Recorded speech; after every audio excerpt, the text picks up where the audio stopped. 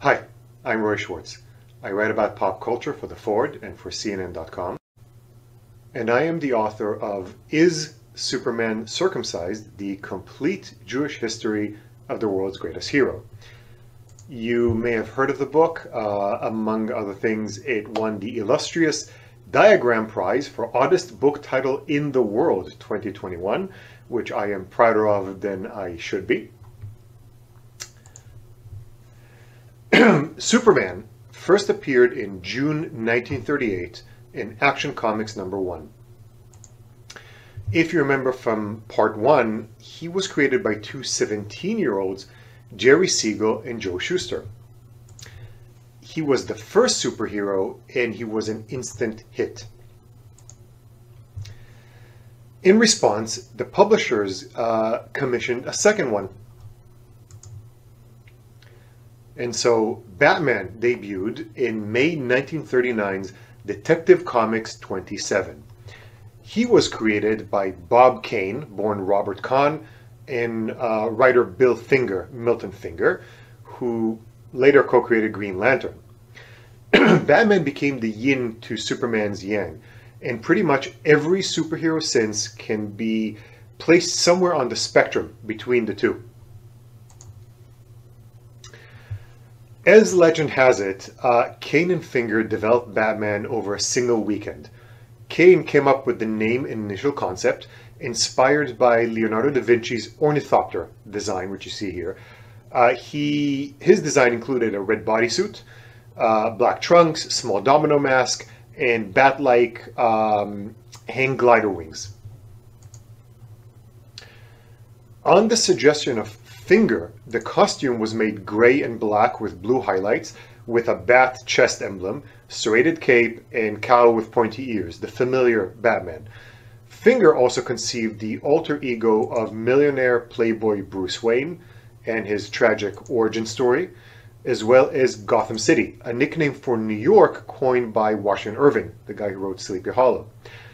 Together, they created the Batcave, Batmobile, Robin, Commissioner Gordon, Joker, Penguin, Catwoman, Two-Face, Clayface, Riddler, Scarecrow, and much, much else. However, Batman wasn't an original character. He was a Frankenstein's monster stitched together almost entirely from pre-existing ideas, but one so good that he surpassed them all. Kane and Finger based him visually and conceptually on the 1930 film The Bat Whispers. There was a horror film. And proto-superhero pulp magazine characters, the Black Bat, the Shadow, and Zorro. The Shadow and Zorro were inspired in turn by the Scarlet Pimpernel, a 1903 British play and following novel series by Baroness Emma Orczy. Orczy, yes, about an aristocrat who's secretly a heroic swordsman and escape artist who helps French royals escape the guillotine, the terror. The Pimpernel likewise inspired Swedish diplomat Raoul Wallenberg to save as many as 100,000 Hungarian Jews from the Nazis by issuing them Swedish papers.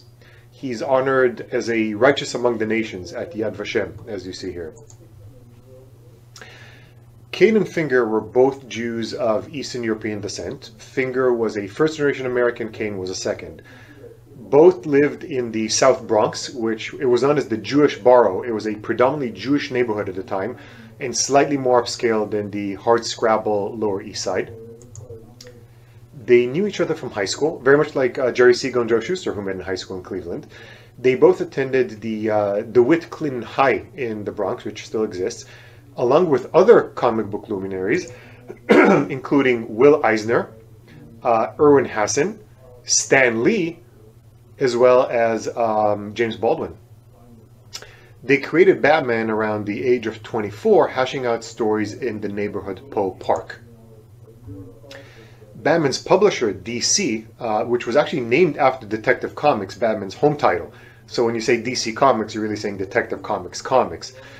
So DC was owned by Harry Donenfeld and Jack Leibowitz, born Yakov Leibovich, Jewish street toughs from the Lower East Side turned entrepreneurs. Along with comic books for kids, they also published nudie mags. And before that, Donenfeld made a living bootlegging moonshine from Canada during Prohibition. He was friends with Frank Costello, the head of the Luciano crime family. Comic books weren't quite as cutthroat, but they were a hard business.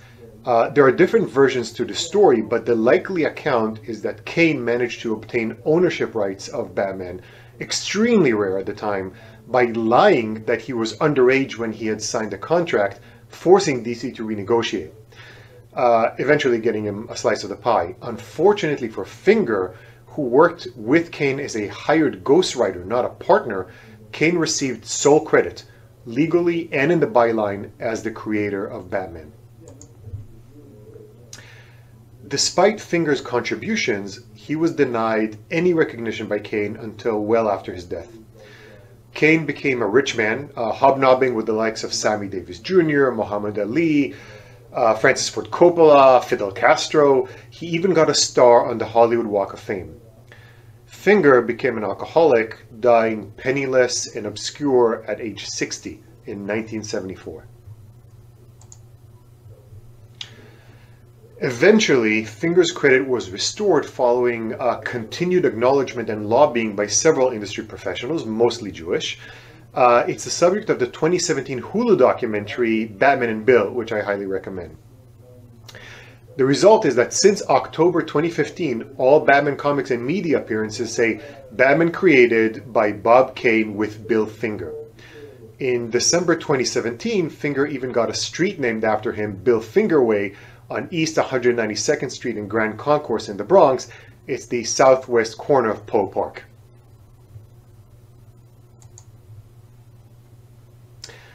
Batman had many Jewish stewards since, notably artist Jerry Robinson, who co-created Robin and the Joker, Julie Schwartz, no relation, who was the editor for 14 years, Paul Levitz, who succeeded Schwartz in '78 and helped return the Dark Knight from the '60s camp, you know, the Adam West, kind of, to his noir, grim roots, later becoming DC president and publisher. Levitz's booby, by the way, came from the same Rotten shtetl as Jerry Siegel's father. There's Jeanette Kahn, an Orthodox rabbi's daughter, who was DC's publisher, president, and editor-in-chief from '76 to 2002. And more recently, Tom King, who's been one of the principal writers of Batman for the last few years.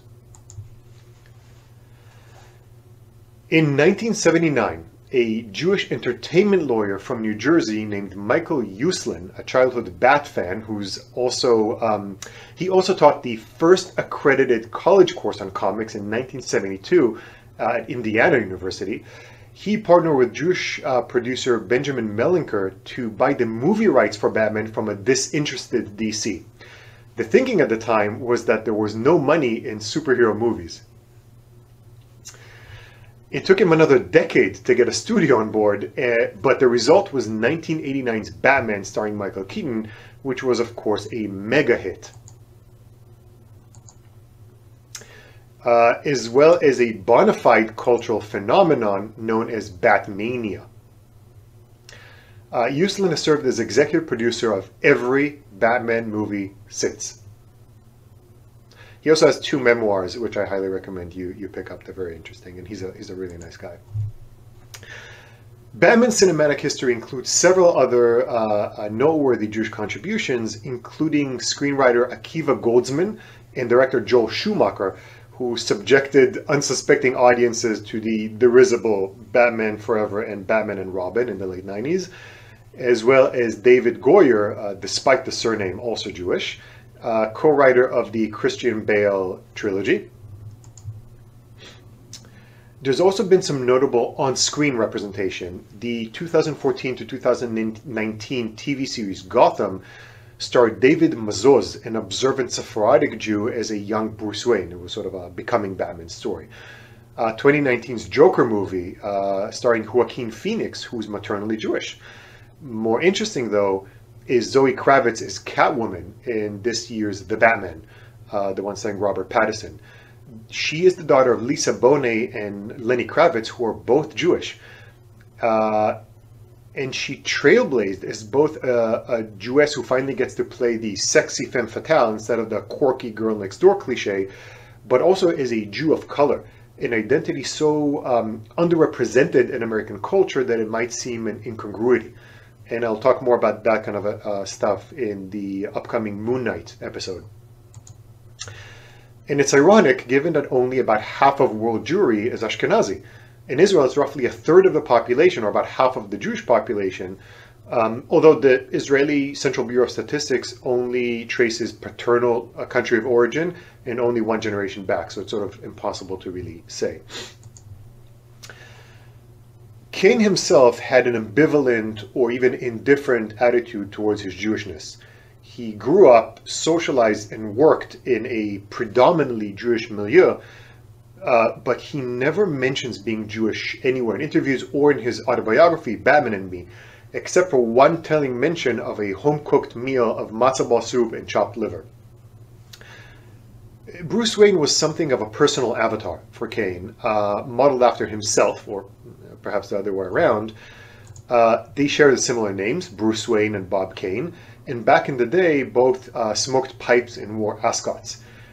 Kane aspired to waspiness. He even legally changed his name from Kahn to Kane. And Wayne, in many ways, was his means, both in fantasy, but also through the riches he brought. Catwoman, by the way, was also modeled after real-life women, including Jewish movie star Hedy Lamarr, Hedwig Kiesler, and allegedly Kane's first cousin, Ruth Steele.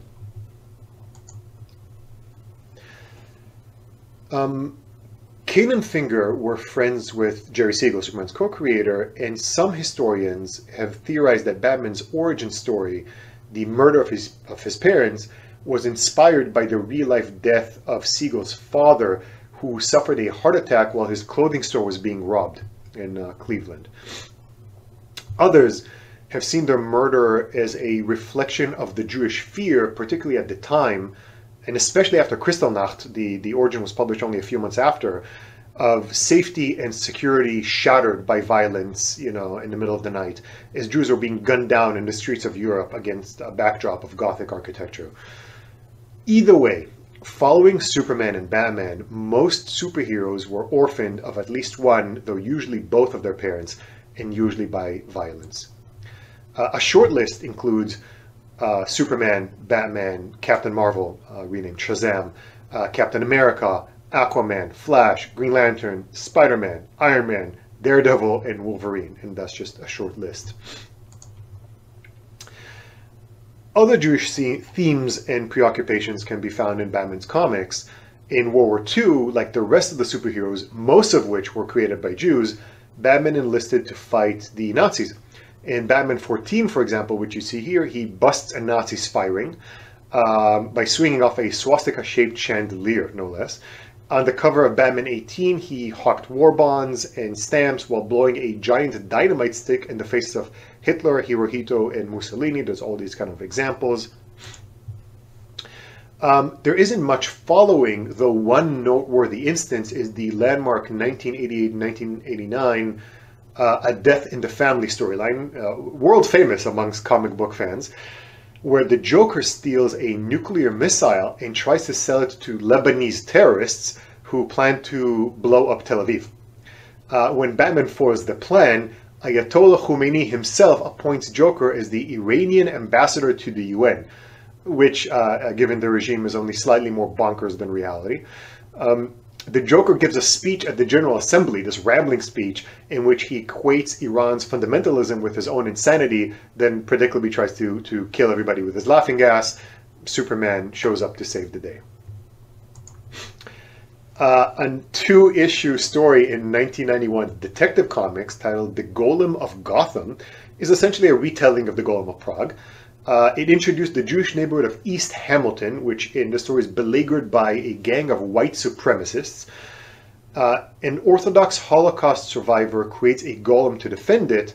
The golem gets out of hand, goes on a killing rampage, and is stopped when the letter E is erased from its forehead. As you know, the legend Emet and Aleph becomes Met and that kind of stuff. We have a whole thing about the golem that I believe is episode 9. There's also a Twisted Moses allegory hidden in 1992's Batman Returns, where the Penguin is given a new origin story as a baby tossed into a river in a wicker basket by his parents because he's too ugly. He grows up to plot his revenge by abducting and killing all of the firstborns of Gotham's sons. So it's a very warped Moses kind of thing. Batman also has one of the most Jewish supporting casts in comics. There's Ragman, aka Rory Regan, his father was born Reganowicz, a fellow Gotham crime fighter who he has a connection to the Golem. There's Tim Drake, the third Robin, and my personal favorite, who, according to online murmurings, was intended to be revealed as Jewish, but it never came to be. Instead, for the sake of diversity, they made him bisexual recently. And then there's Whistle, a new Gotham City hero who debuted in September 2021, very recently, who's not just openly, but prominently Jewish, and she is a high school student named Willow Zimmerman, who lives in Downriver, based on the Lower East Side. My guess is that the editors forgot about East Hamilton from the 90s. She has her own graphic novel, which is great and a very all-ages friendly story. The most prominent Jewish character in Batman's world is Harley Quinn, a villain turned anti-hero turned sometimes hero from Bensonhurst, Brooklyn. She debuted in 1992's Batman the Animated Series as the Joker's Girl Friday. So, you know, the Joker may be a mass murderer, but at least we know he's not an anti-Semite. She was based on and voiced by real-life Jewish actress and comedian Arlene Sorkin, who gave her this borscht belt humor and stereotypical Brooklyn accent. And Harley was meant to be Jewish. She constantly peppered, from her very first appearance, she constantly peppered her dialogue with oi and plutz and that kind of stuff, but it wasn't made explicit until years later. When it finally was, she was made paternally Jewish in the comics, maternally Jewish in her own animated series, and left nondescript in the Margot Robbie movies. Today, she's DC's most popular character after the Trinity, Superman, Batman, and Wonder Woman, which is not bad for a Shayna Maidel.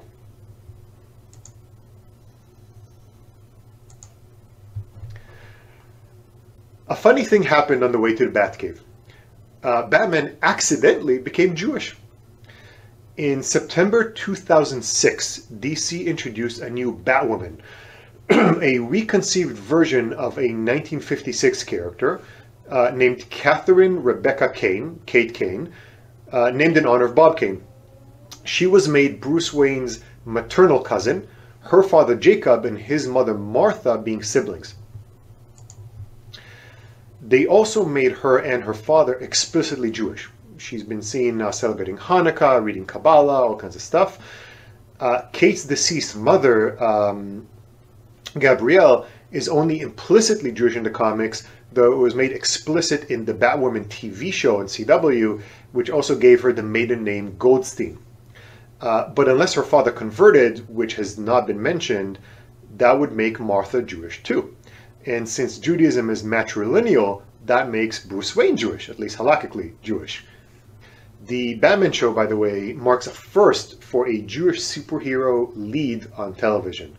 And it was handled well. It was apparent but incidental. They didn't hide it in the background, but it also wasn't tokenistic. She didn't like just use a Yiddish here or there. It was sort of part of her identity, but not too much of it. It was very sort of, incidental.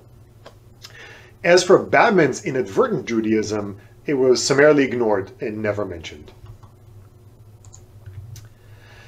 However, in October 2018's Batman comic, Bruce Wayne discusses his father's Christian faith, revealing that they'd attended church. The Waynes are of Scottish descent, that's been established, and declares his atheism. Pointedly, though, he says, "My father was a Christian, not my parents." And when his butler and confidant, Alfred, Alfred Pennyworth, died in last year's Detective Comics, Bruce places a stone on his headstone, which is, of course, a Jewish custom. It's not a lot to go on, and he probably works better as a rich, sheltered wasp whose world is torn asunder when his parents are murdered. But in the adult reader's comic Batman Damned, one thing that DC did bother to make clear for some reason, he is circumcised.